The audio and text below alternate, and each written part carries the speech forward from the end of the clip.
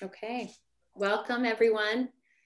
For those of you who would like the reminder, today is Election Day. It's November 3rd. We're thrilled to have you all here today. We know that today brings a lot of emotions, a lot of anxiety for a lot of us. And I think that, most importantly, we want you to know you're not alone, that we're here with you. You can reach out to any of us, your amazing teaching fellows, Alan and myself, the whole team. We're here anytime that you have questions or concerns. We felt it was really important to have today's session, even though we want to very much recognize the need to take time to vote, largely because this session is such a critical one at this moment. And we have three phenomenal speakers. Really, some of my heroes are here today. And we couldn't be more thrilled to share them with you all. They're really just astounding people in who they are and how they live their lives and what they think about in this world. And so much of this moment is our global awareness of what is happening, and that this is not the first time that the story has been written, and this will not be the last time. And the voices that you will hear today really represent some of the most critical and thoughtful voices that are out there in terms of thinking about so many of the larger issues of equity that matter in this moment and in all of the moments that we have come to see and moving forward. And I wanted to frame it just very briefly before I pass the baton over to Alan to introduce our speakers in the context of this election today. And I really want to recognize that we've already had 100 million voters turn out, which is truly unprecedented given that we are just officially voting today. And we are on track to have one of the highest voter turnouts since 1900. And I actually went back and looked briefly to see what our trends in voting have been. And I was intrigued to see that actually the 1800s were a time of substantial voting in this country, and that the trend has been really downwards over the 20th century. And so we want to recognize this, that this is a critical election, and it has global consequences. And that is why today's discussion has real relevance, particularly today. And so on that note, we're going to put up today's poll that we'd like to share with you all and see how you're voting. And we welcome our speakers if they'd like to vote as well. It relates to this election today. So the first question is, and again, all votes are anonymous, just as a friendly reminder. If you have already voted, I intend to vote today or not applicable. What type of state you live in, blue, red, swing, or outside the US. And we'll start with, I think we have, I guess we'll start with those two. There's a third one, you just have to scroll down. Oh, I'm sorry. Okay, sorry, scroll. I didn't know to do that, so there you go. How important was the pandemic in my presidential vote? Very moderately, a little, not at all. Our guests are welcome to vote also. Okay, wow, you guys are on track. That's fantastic, because I think when we last checked with you all, it was even in the 60th percentile. So we are thrilled to see this.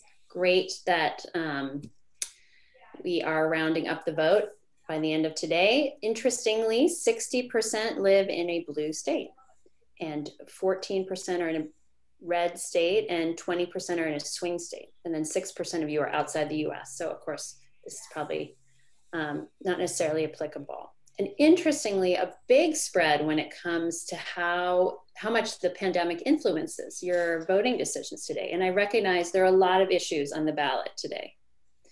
But I think that this is just an interesting mix here. So when you look at this, very or moderately about half, if you kind of lump everyone together there, and a little under half are finding this to have little or no influence on their voting. So with that interesting poll statistic, I am going to pass the baton to Alan. Thanks, Ingrid. It's great to be here today, and it's great to be here, especially with our guest faculty, I'll just start with one or two quick reflections on the election. Of course, in the 19th century, women and African Americans, many immigrants, didn't have the right to vote. And the right to vote's been contested aggressively throughout the 20th century. And it's such an essential part of how we think about democracy and, in many ways, social change. So there is something very, important about how many people have voted this year and the energy that's gone into the election. I was thinking about the last question. Did the pandemic affect the way I think about the election? Certainly, but I realize many people in this election had made up their minds before the pandemic. But the pandemic has been such a visceral representation of issues of divisiveness and polarization in our country. And, one hopes one way or another that an election is a way of making change. And it has, certainly in the United States, but in so many of the countries where our guest faculty have worked. And the problems of voting and democracy are crucial for the 21st century. I wanted to say just a bit about how Ingrid and I thought about this particular session as we were designing the course, because the pandemic has in some ways reshaped our view of global health. And I know from the guests that we have today that global health has always, for many of us, included the globe, which obviously includes the United States, Western Europe, countries that are wealthy and affluent. But one of the things I think the pandemic has made clear is that the problems of the globe are also located in our communities and our cities and our rural areas and on,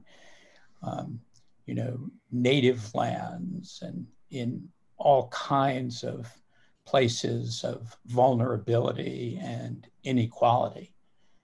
And so one of the things I think that those of us who have attended to the wider debates in global health have learned is that in a different generation, we thought about development and how to bring prosperity to poor countries, but in a way that was deep in a colonialist perspective of how to bring our world to them. And one of the things I have learned from our guest speakers today is that there is so much of the world that needs to be brought to us. And that if we look just in Boston, for example, the radical disparities in health, vulnerability, and risk are intense. And those are patterns that we see throughout our country that the pandemic has really illuminated. And so as Ingrid and I were thinking about this session, there are so many people who have dedicated their careers to treating people who are poor, vulnerable, and at risk of disease. And there are so many insights from that work that apply to all of global health. And so we really thought this was an occasion to understand better, certainly issues of the circulation of wealth and resources, but also the circulation of knowledge and insight about how to reduce disparities, how to address problems of an epidemic. And so we wanted people who have thought deeply about those questions. And so we really have a remarkable panel of people who have a wide range of experience in thinking about questions of disease, epidemics, vulnerability, and response.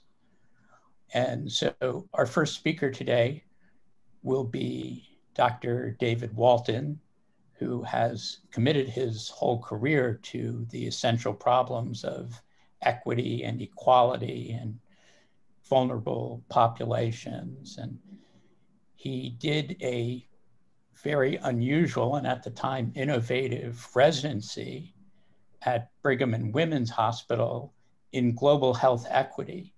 And this residency has now trained a really remarkable cohort of physicians who have experience around the world addressing fundamental questions of health inequalities among the most vulnerable. I would say about Dr. Walton's contributions, he's been especially committed to developing infrastructures and institutions and strategies that are sustainable.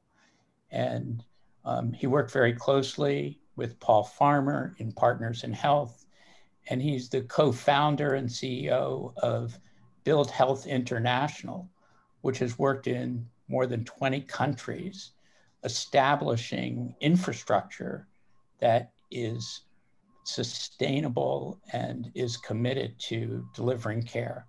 And so it's really great to welcome him here today. Our second speaker will be Professor Jessica Cohen. And Professor Cohen is an economist who has committed her career to improving health systems and has thought critically using a range of innovative methodological social science tools to think about improving the quality of care through policy, through practices, and through fundamental behavioral changes. She's one of a small group of economists who have combined behavioral psychology, but especially new techniques of randomization that comprise really compelling arguments for how to implement care and implement medical and public health interventions. So it's really fantastic to have her here today. She wrote a very influential paper on using insecticides in malarial nets that Vox, which many of you read, that's Vox, not Fox, which many of you read, called one of the most important social science papers of the last decade. So it's great to have you here. Our third speaker today is well known to many of you and well known, honestly, throughout the world for his work in treating the poorest and the most vulnerable populations and bringing high quality healthcare, essential medicines, and community building to these communities. His work is especially well known for what he's done in Haiti and Rwanda, but really around the world.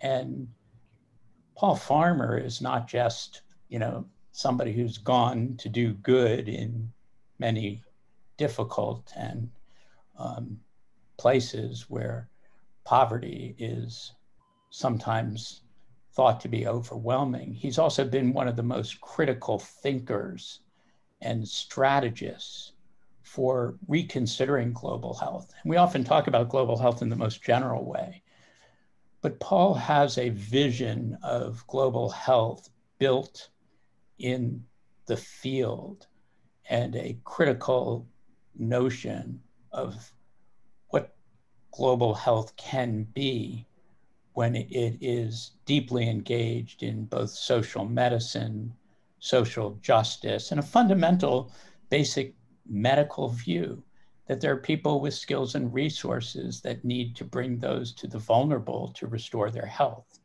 And I've had a chance to talk to him a lot about this, but Paul believes this is at the core of thinking about healthcare in general. And it's a view that has really influenced me tremendously. I'm very proud today to have Dr. Farmer here because I first met him when he was a first-year medical student. And I would say we studied together at that time, and we have studied together, for 35 years since then.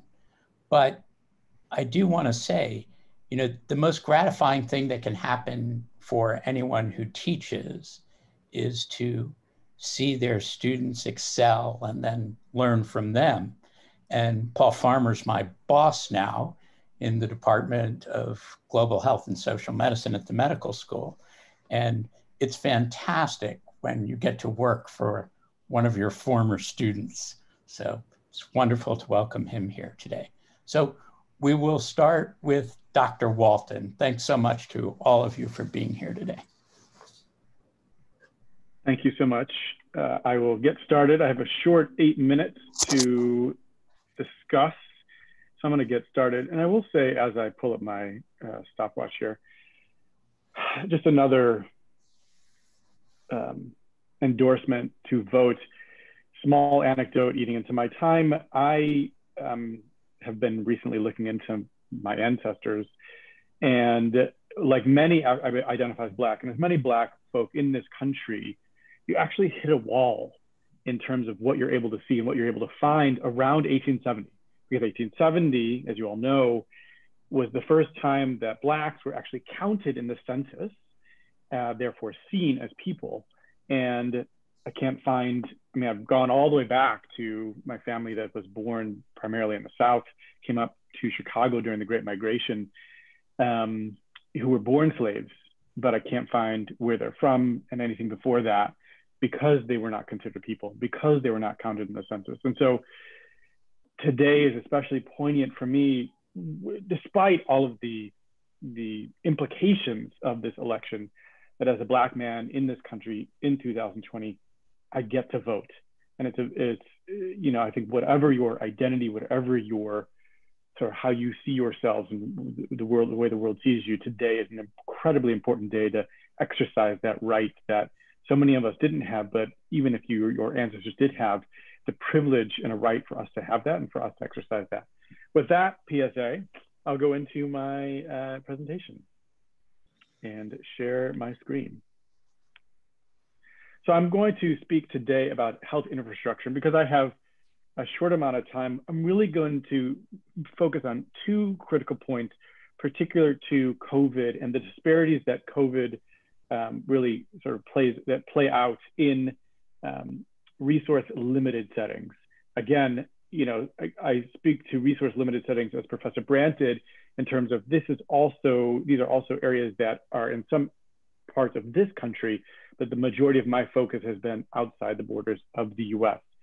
This first image is essentially something that we have been inundated with in terms of the media and in terms of how we are currently understanding droplet and aerosol spread, which isn't new, but rather the spread of COVID. And droplets, that are greater than 5 microns that typically come out of our mouths fall within 6 feet.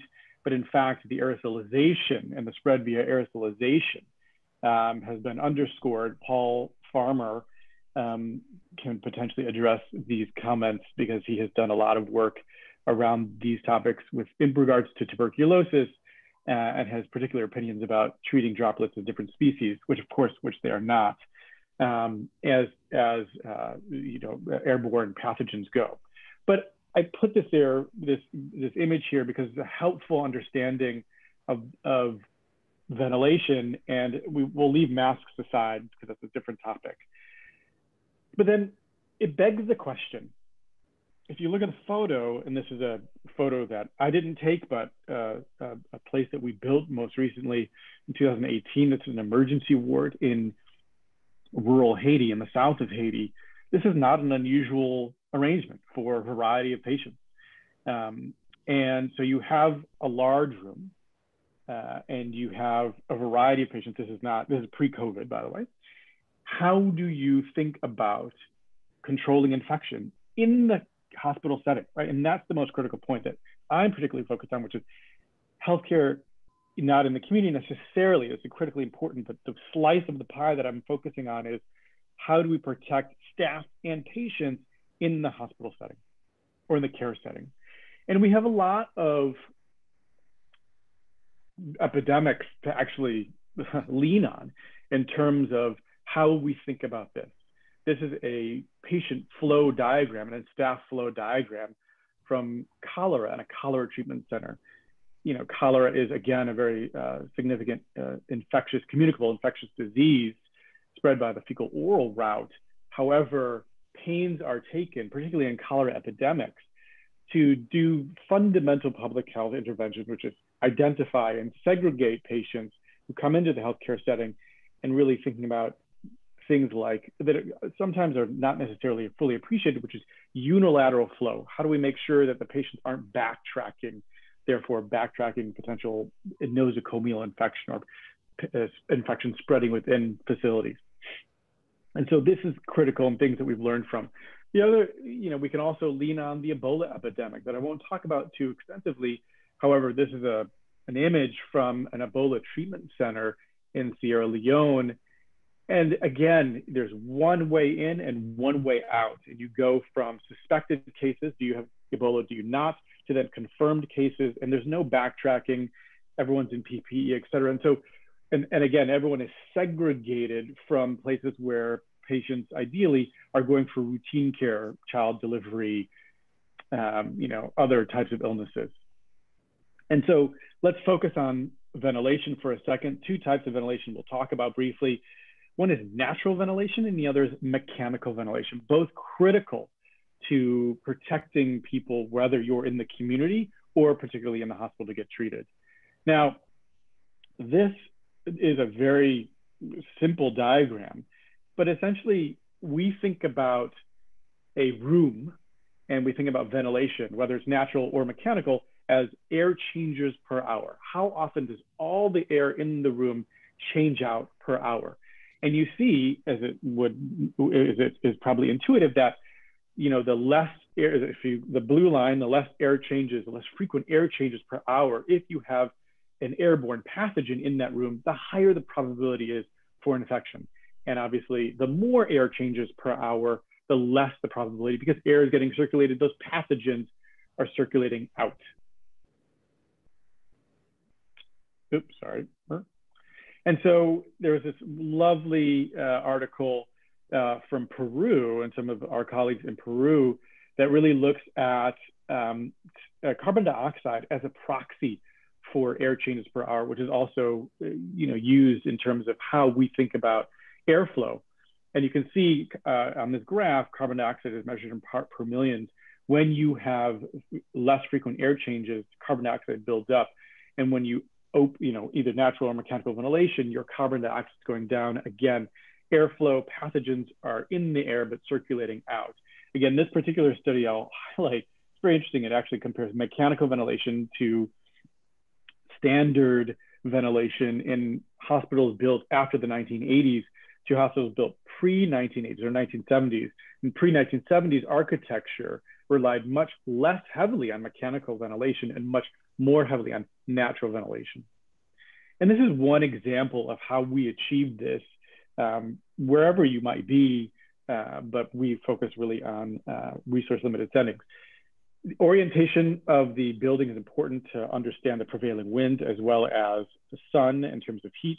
But again, you have louvers or air places where air can come in, you know, on the wall, cool air comes in, and you have louvers on the other wall, sort of higher place, because the warm air obviously rises. What's important to understand about this diagram is that those fans that you see are actually not blowing air on, like typical fans, you feel the breeze. They're actually sucking air up to get this air flowing and up, primarily to get this airflow moving. So you can see this, as you can see, but also for the germicidal UV that we'll talk about in a few minutes. I'm going to skip this slide, and then this leads us really to, you know, how we've thought about designing, you know, COVID treatment centers. Again, a couple core principles for this diagram. You really want to have a primary screening point where you're making sure that people who are going to your regular hospital, top left, are ideally do not have signs and symptoms of COVID-19. And people who do, you're going to send them into, if they can go home, fantastic, and segregate and isolate and get social support. But if they can't, need to be hospitalized, you're segregating them and treating them in the appropriate space. We designed two, one that was without access to testing because, again, in the early part of the pandemic here, we had difficulties with testing, but in some places around the world, there's virtually no testing available. The other sort of modification is when you do have testing, you can actually have a suspect ward where you're trying to figure out whether they do have it or not. And then they can either go into the hospital, leave to go home, and or go into the COVID treatment center. This is just an idea of what this ward looks like. You're critically spacing people as far apart as possible and then putting barriers to prevent droplet nuclei. And we have both employed natural ventilation and mechanical ventilation, air ducts, exhaust fans, etc. This is pictures of construction that happened earlier in the pandemic in Haiti. You can see these actually taking shape. They're designed to be temporary because we hope COVID-19 is temporary. And you can see some of the principles at play here. I would also underscore that despite the fact that you might have private rooms, mechanical ventilation, appropriate air changes per hour, it can still happen in our backyard. This is a hospital where I work as a clinician, and on my service, on the medicine service, I happen to not be working there at the time that this happened, but this is a reality for all of us. And I know I'm almost over time. I'm gonna talk briefly about upper room germicidal UV, which is really critical in terms of infection prevention control, really thought about typically with tuberculosis, and that's where it has its most of the uptake, but you have UV light really pointing up above the level of 7 feet, and you have airflow really, if you're in a TB endemic setting, bringing the TB bacilli, bacteria, which are airborne, up into the upper part of the room, and that's killed by the UV light. Ideally, more and more, we're thinking about this for SARS-CoV-2 as well. And then I'm going to briefly talk about oxygen, because the other really critical component for us in terms of how we think about, addressing the disparities is around oxygen. You've heard about dexamethasone, potentially remdesivir. All of those are important, but the real mainstay of therapy for moderate and severe disease is oxygen. 4 types of ways in which oxygen is delivered in the healthcare setting. Here is liquid oxygen, almost ubiquitous here in this country, in the US, in some places in resource limited settings, but few and far between. More commonly, you have an oxygen concentrator, which is a small machine at the bedside that creates oxygen, sort of extracts nitrogen out of the air and flows oxygen, but at a very limited flow of 5 to 10 liters per minute. Secondly, you have oxygen cylinders that you see on the right that are big and bulky and heavy, that can deliver higher flows of oxygen, which are particularly important with COVID-19. This is what they actually look like in real life. Their cylinders are heavy, sort of cumbersome. They need to be filled somewhere. They're really, really challenging. These are the concentrators. It's a really nice concentrator, actually, bedside concentrator. But the Achilles heel of the concentrators is the need 24/7 electricity. And when you're in a place in rural Haiti, rural Kenya, rural Mozambique, or where have you, that doesn't have 24/7 reliable electricity, these are rendered really problematic because you can't assure 24/7 delivery of oxygen.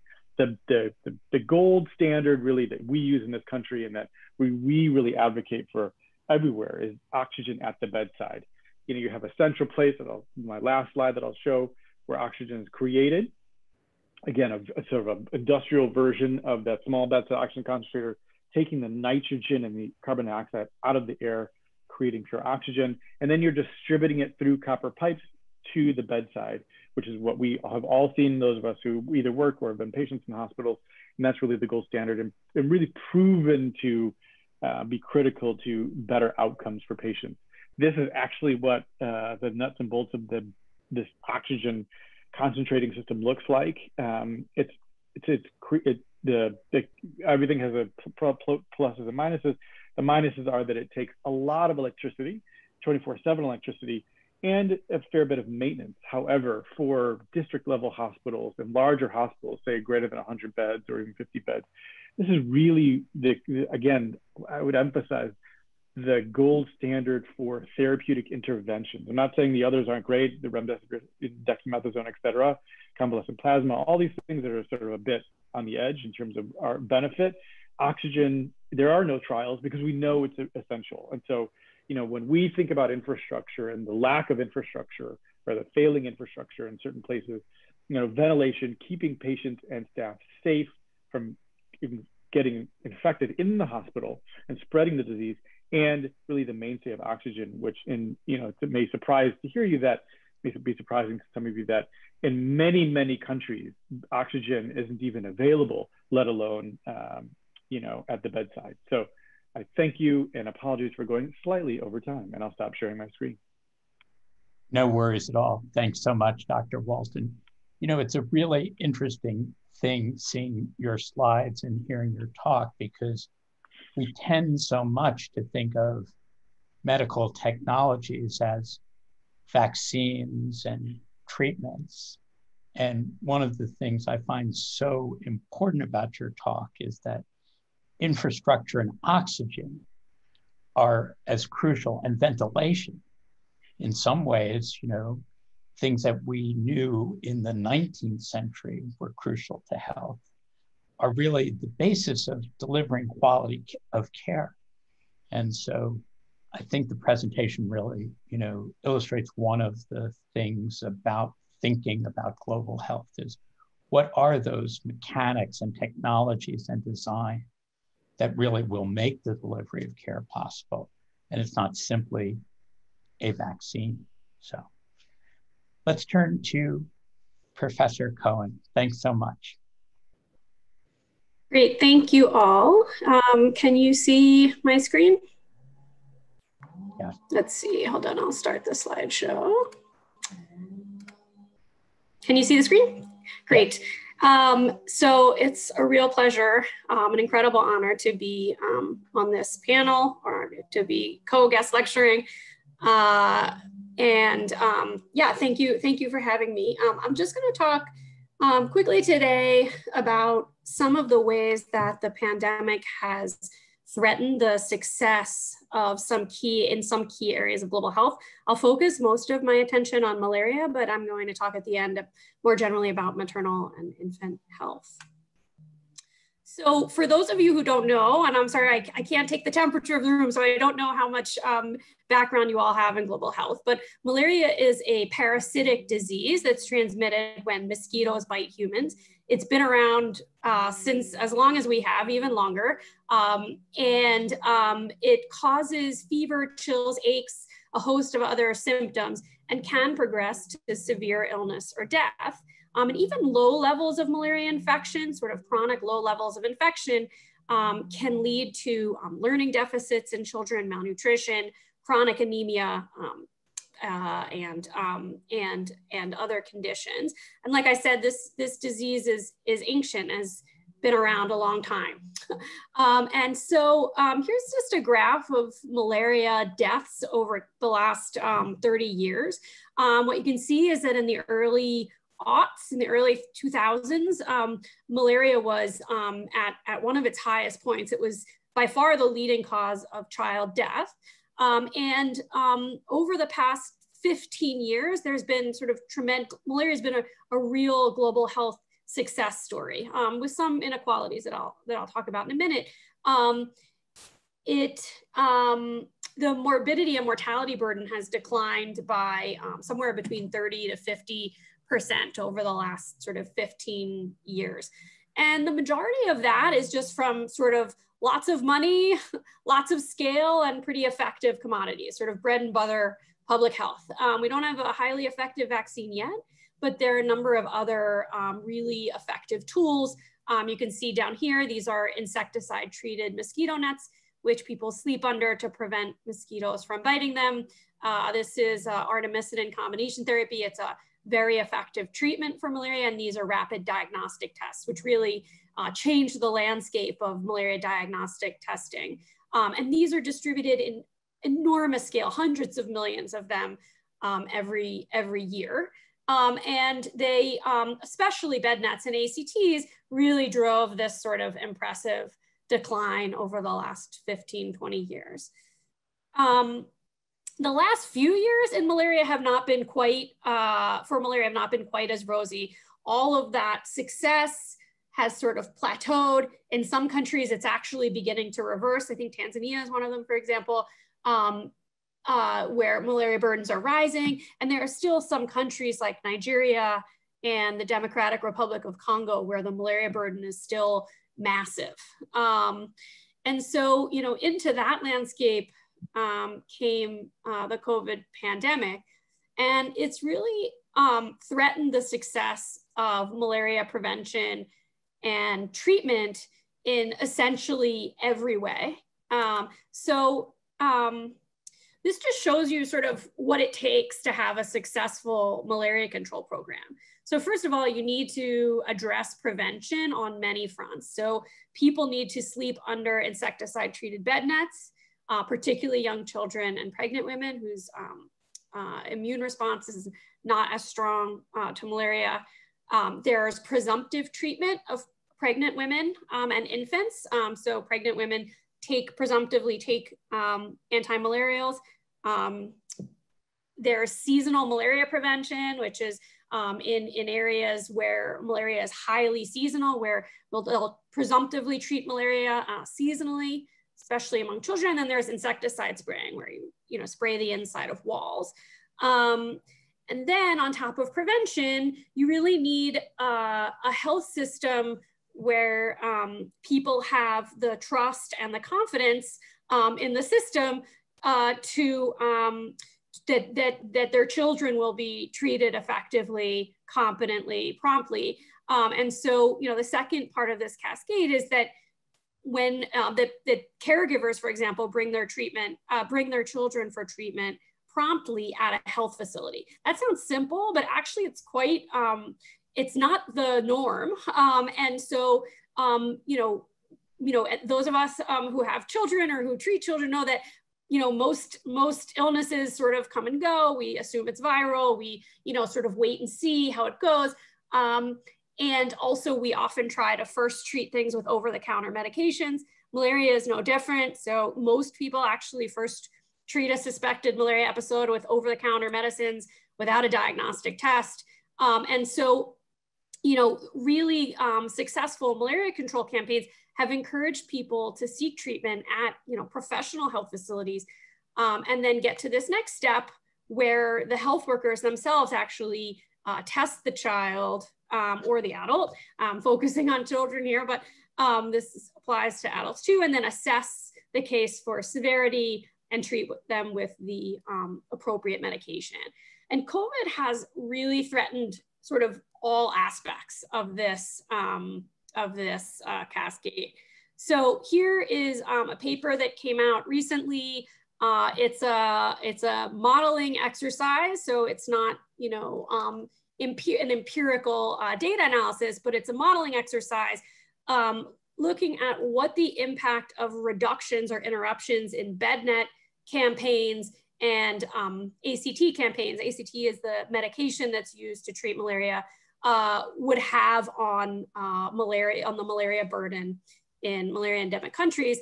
And they find that you can see here under the interpretation section of their abstract, that under pessimistic scenarios, things like 25 to 50% reductions in the number of bed nets that are distributed, or malaria treatments that are distributed because of the pandemic, the malaria burden would double in 2020 and would reverse essentially 2 decades of progress. And this is not a hypothetical. This has actually happened many times in history. So malaria history is one of sort of resurgence and control in many cases. And the reason is because, one of the most challenging things about malaria is that as soon as you sort of take your foot, absent very slow moving changes like, prosperity, economic development, changes in the ecology, as soon as you take your foot off the gas with malaria in terms of bed nets and prompt treatment, it can come right back as long as the mosquitoes are still there.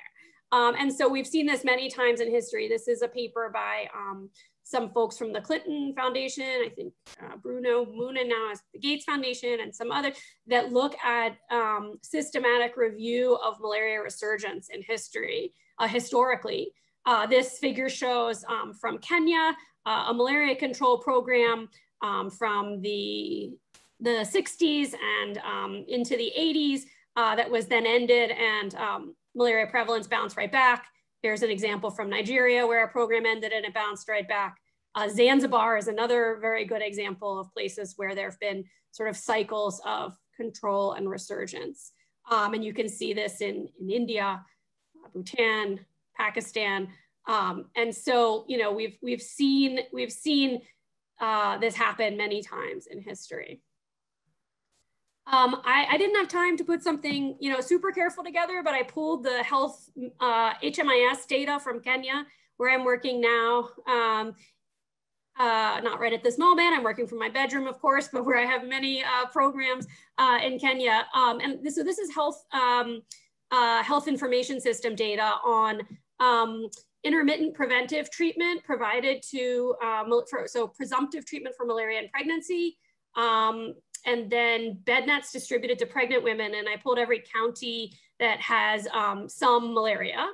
And so this is the pandemic. So you can see there's definitely evidence already of big declines. This is the percent change from baseline in presumptive treatment for malaria among pregnant women in some of these counties, and bed net distribution to pregnant women in some of these counties during the pandemic. I'm almost done here. So malaria is just one example of a sort of area of global public health where progress is really being threatened by the pandemic. So maternal and infant health is similar. There have been amazing gains in especially sort of under 5 mortality, child mortality, and in infant mortality that are threatened. So, you know, these gains require, you know, prenatal care, postpartum care, safe delivery, vaccinations for infants. And you already see big declines in prenatal care appointments, I mean, both in the US and abroad.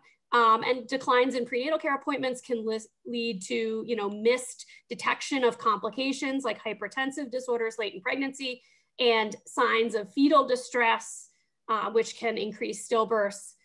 Declines in postnatal care, for example, can lead to missed opportunities for postpartum contraception, which then have downstream impacts on unintended and short interval pregnancies. And so all of these, you know, care delivery models that are, you know, rely on outpatient care are threatened. You know, there've been a number of creative approaches to these challenges. At the Kennedy School Forum, there was a talk last week on how the Global Fund has been addressing this, and Peter Sand spoke about new types of bed net distribution models during COVID, for example, but maintaining these gains is going to be incredibly difficult. For one thing, you know, the global health world is going to be competing for resources, for funding. And there's also just a baseline sort of lack of patient and provider confidence that the health systems can deliver in this context. You know, one thing we could talk about in the future is how telemedicine, telehealth could step in to stopgap some of these declines in outpatient care, but you know, this system is obviously not so well developed in low and middle income countries. So I will stop there. That's just a fascinating and important presentation. It made me think about what we can learn from Kenya and malarial nets about what's going on in other places where the pandemic displaces and threatens progress and strategies that we've used to address infectious diseases and systemic chronic diseases. And, you know, I think one of the sad ironies of the pandemic is we've seen people, even in a rich country like the US, aren't getting the care that they typically would as a result of the pandemic. And one of the things Ingrid and I did early in the course was to introduce the notion that, of course, diseases don't occur one at a time. And our biomedical orientation has often been to say, what can we do about this disease? What can we do about that disease? as opposed to considering some of the broader, if you will, horizontal notions of resources, prevention, non-specific care to a fundamental degree, which might be a very different way of thinking about preparedness as we move forward.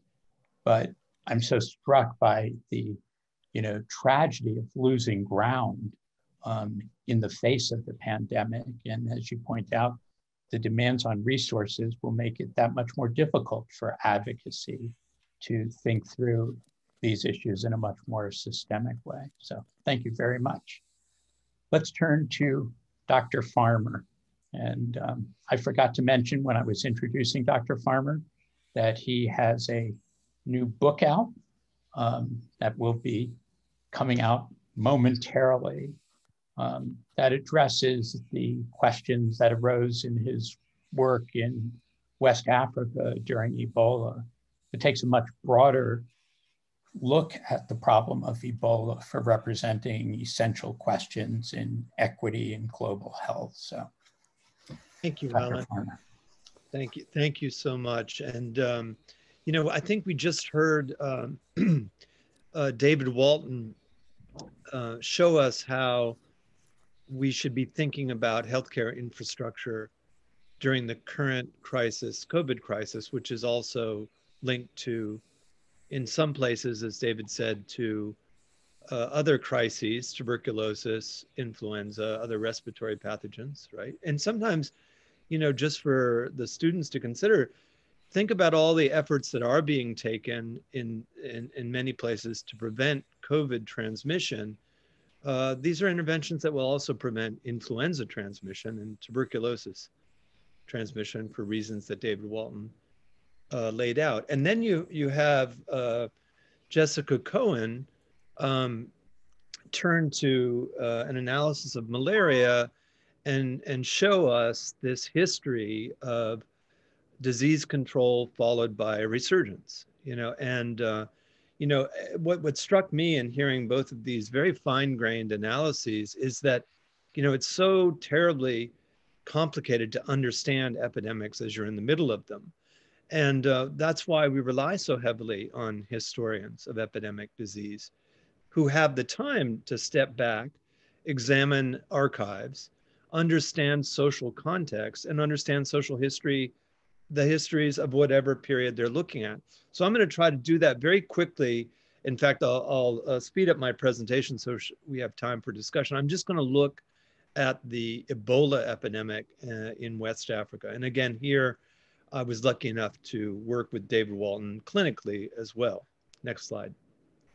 So just, the take-home points here will all be general and not about specific epidemics or pandemics. We're just using them to contemplate broader questions like what are the pathogens and what are the pathogenic forces?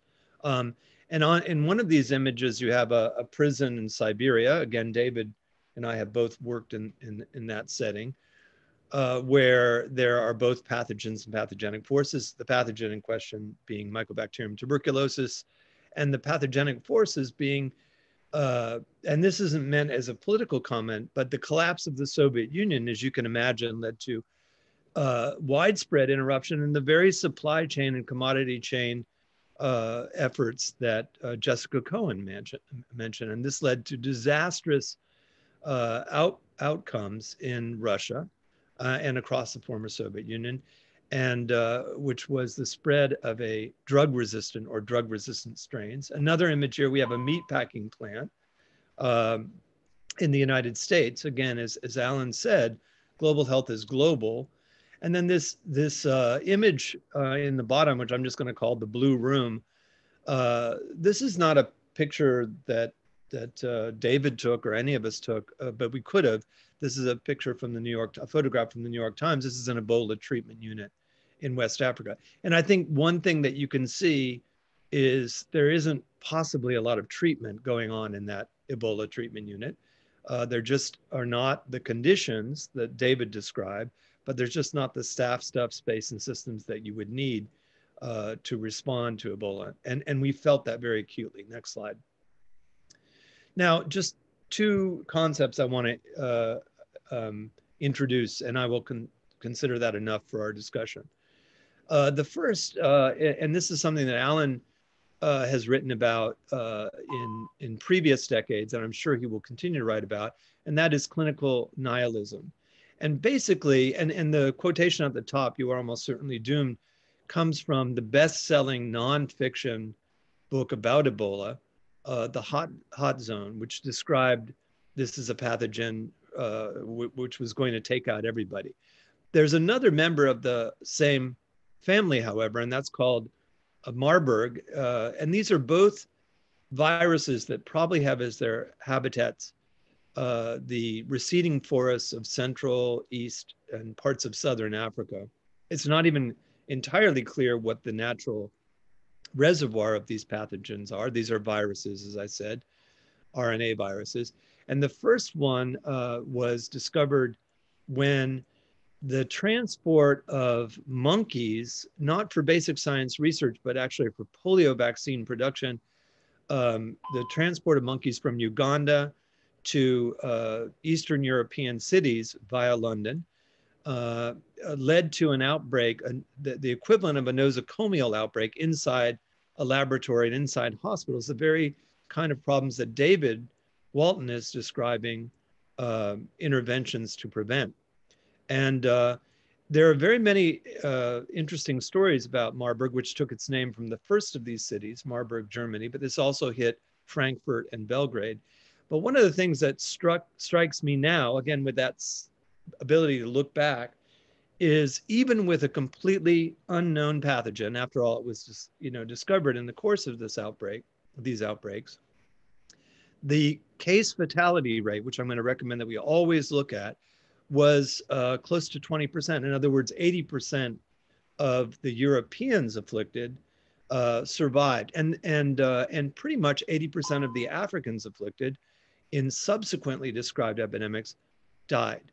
And the same pattern would be repeated more recently with Ebola, which was first described in a village called Yambuku. And I put a picture of a nun here because this was occurred with another explosive outbreak of febrile disease, like what was described in Marburg and Frankfurt and Belgrade, but in the middle of a mission hospital that had exactly 0 physicians on staff.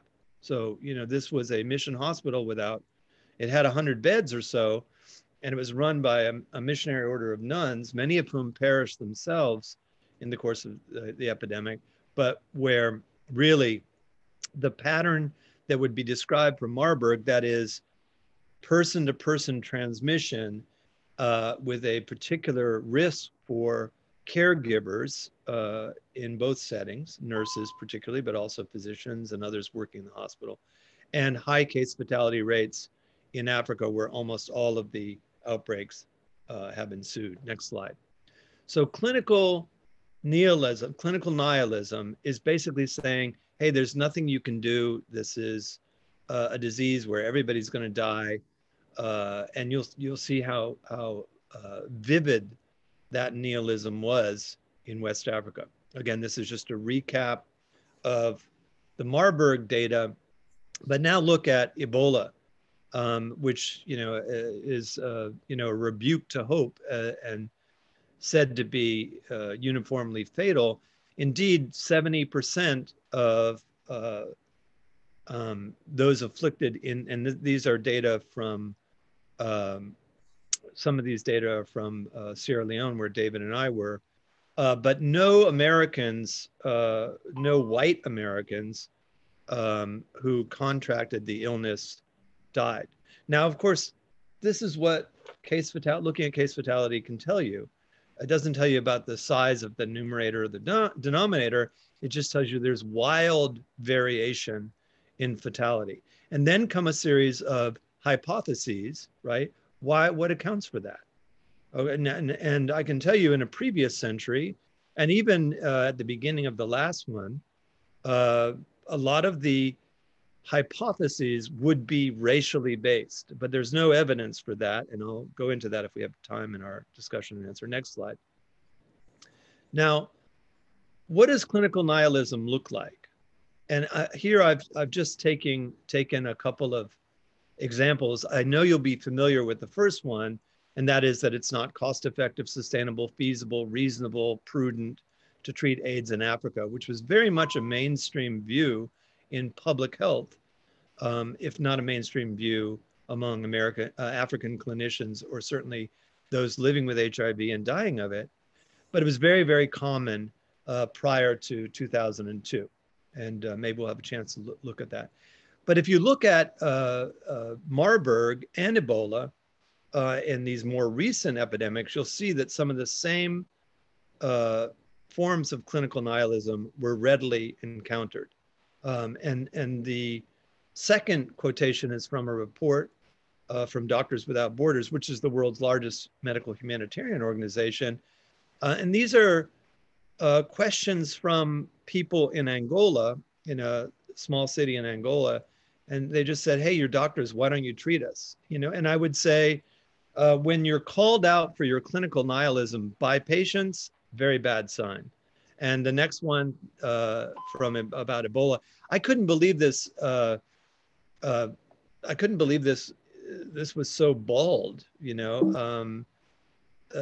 You know, when you read, and by the way, these guidelines are still online, as far as I can tell, the guidelines for managing pregnant patients with Ebola. Basically, and I haven't even taken the most vivid part of it. It basically says there's no hope, don't touch. There was actually a no-touch policy for people wearing PPE, personal protective equipment. Next slide.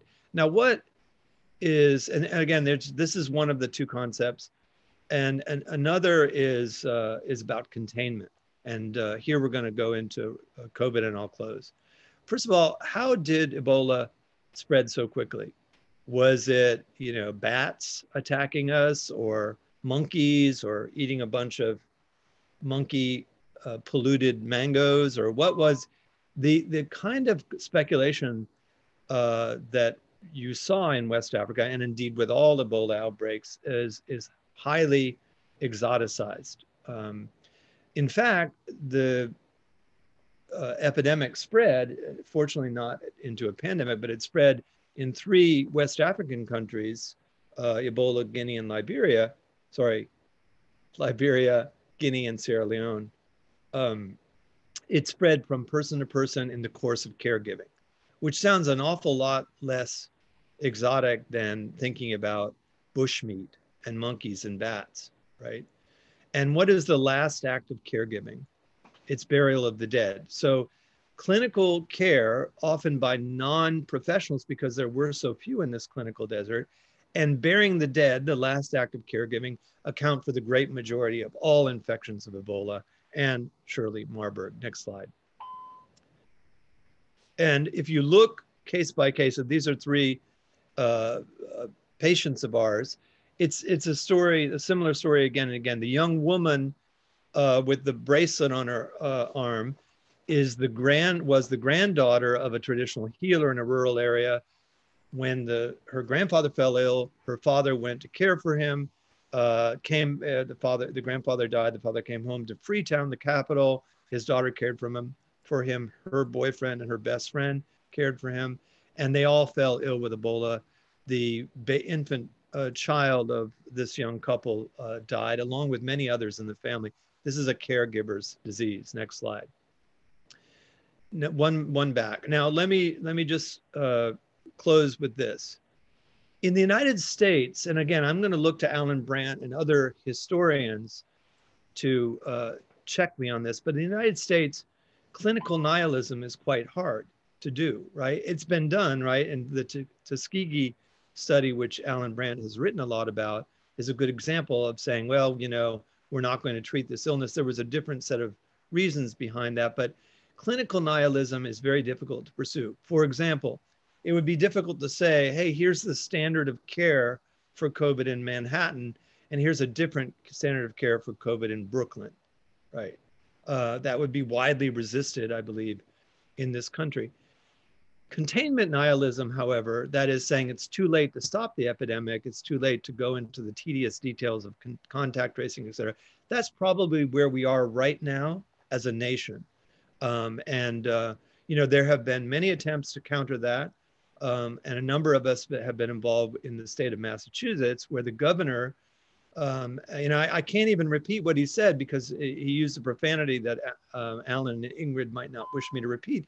But he said, "I'm so tired of people telling us we can't stop transmission." And so he pulled together a group to do just that. And within a couple of weeks, more than 1,200 people were recruited become contact tracers in the first statewide program in the United States. But you'll recognize some of these recent headlines, right, from our national experience.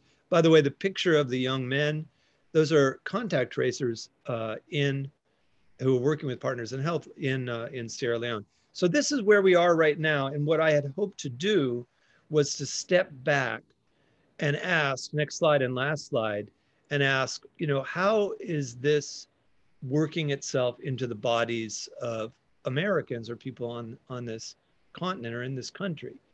And this is something you have already looked at in this course.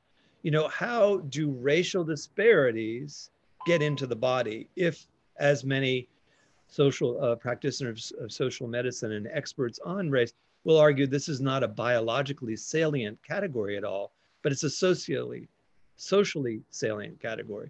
And that, I think, is the challenge for all of us, not only to understand how these disparities get in the body, but in the spirit of the presentations by David and Jessica, how do we get them out of the body? How do we prevent them from getting in the body, and how do we get them out? And let me close there in the interest of the fact that we only have 10 more minutes.